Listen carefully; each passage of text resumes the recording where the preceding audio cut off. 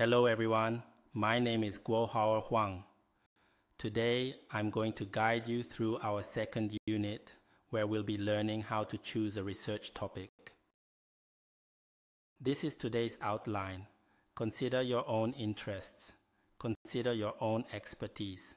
Consider 5 aspects of smart education research. Research topics must be innovative. 8 questions must have answers. When deciding on a research topic, we can think from the perspective of interest. Why? Because people who can combine research with their interests are the happiest. It is easier to go all out because they are combined with their interests. Let me take a personal example. I love Chinese music, especially erhu, so I combine my interests with my research. Therefore, I have proposed several projects to national science and technology councils based on erhu teaching-related issues, including using individualized peer evaluation to improve the effectiveness of flipped teaching of musical instrument performance, and taking amateur erhu learners as an example. Another example is the application of wearable and somatosensory technology to develop an erhu playing posture correction system and its effectiveness evaluation. If we can combine our interests with your research, you will be more energetic and happier. The second thing you can consider is expertise. It is easier to succeed if you combine your expertise with research because you can get twice the result with half the effort and reduce setbacks.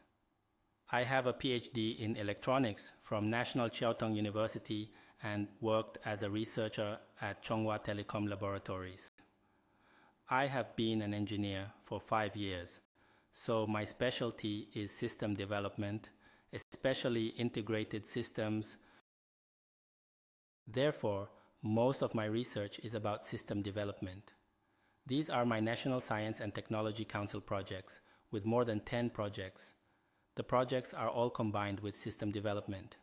For example, the impact of subject themes and prior knowledge on competitive game-based learning is a system. We will develop a system and then discuss some corresponding learning impacts. For example, the design, development, and effectiveness analysis of a cooperative license question bank practice system based on dynamic grouping strategy. So we developed a system that will automatically group it and be dynamic. That is, people who come to class that day will automatically group it. Moreover, the grouping process can help students do cooperative learning. There are many system developments like this. System development is not only my interest. It can also cultivate students' programming and system development abilities. After they graduate, finding a job will also be more accessible, so this combination is quite good. However, combining our interests with our expertise does not mean it is a good research topic, because we have to consider 5 aspects when doing research in our smart education or digital learning fields. The first one is, what educational theory does it comply with? The second question is whether the technology is innovative enough. The third question is the learning subject extraordinary? Next, are the research subjects relatively rare to see? Finally, is the research topic to be discussed relatively new?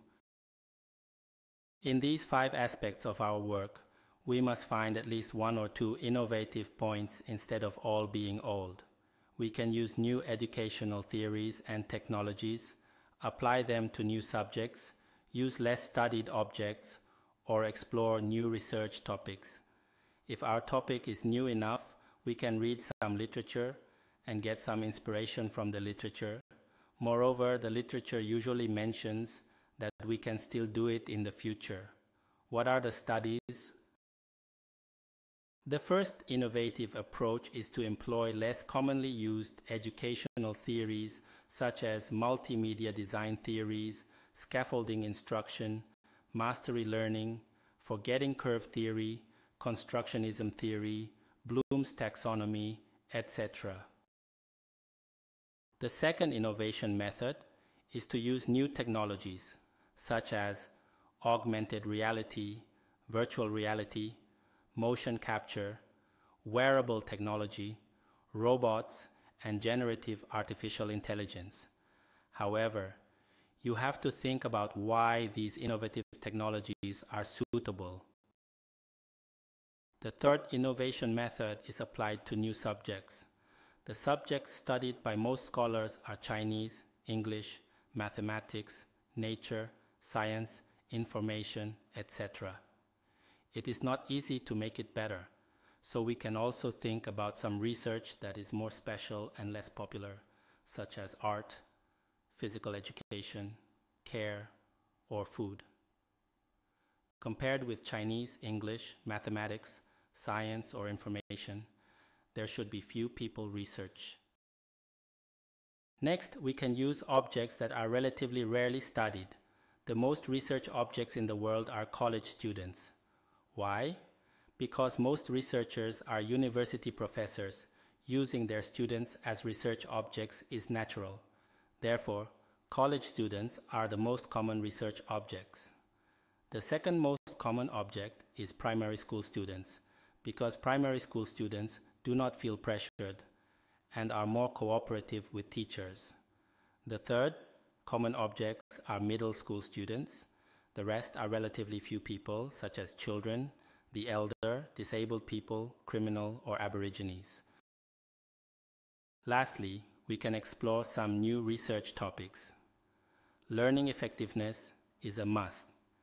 In addition to learning effectiveness, we can explore gender and prerequisite knowledge issues. Will gender affect learning? The answer is yes. Therefore, prerequisite knowledge, cognitive style, learning style, and thinking style will also have an impact. What impact will it have? It can affect motivation, attitude, effectiveness, behavior, or cognitive loading. These are the ones we commonly see. In addition, are there any others, such as class participation, flow experience, etc.? These are all things we can explore. When conceiving a research topic, you can consider its feasibility by answering several questions. If these 8 questions can be answered, this research can be done. Usually, the reason why you can't answer these 8 questions is because you haven't read enough literature. The first question is, what kind of subject is it? You must know clearly what the subject of your research is. For example, whether it is natural science, English, or something else. You always must have a subject. The second question is, what are the teaching goals of this subject? The third question is, what are the difficulties or problems in traditional teaching about this subject? For example, if students cannot learn well using this traditional teaching method, what is their problem? Why? It may be due to the lack of opportunities for this practice, the lack of practice situations, etc. There should be some research on these issues in the past, so you have to check the relevant literature to find out how people have researched these issues, such as through mobile learning, virtual reality, or game-based learning. Next, you must explore whether people have done it in the past and their shortcomings. This is very important because if people in the past did it well, there is no need to do more research. Wherever people have done, there are still deficiencies. This is the point. This is called the research gap. To address these deficiencies, our research proposes what kind of intervention or model can solve this problem, which is crucial. The next question is, what is the educational theory behind the teaching model or intervention proposed in this study? This is very important. This will prevent the proposed method from being questioned or refuted by others, so you must have an educational theory to support yourself. The next one concerns the subject's teaching objectives and the researcher's intervention strategies. What should be measured in this study?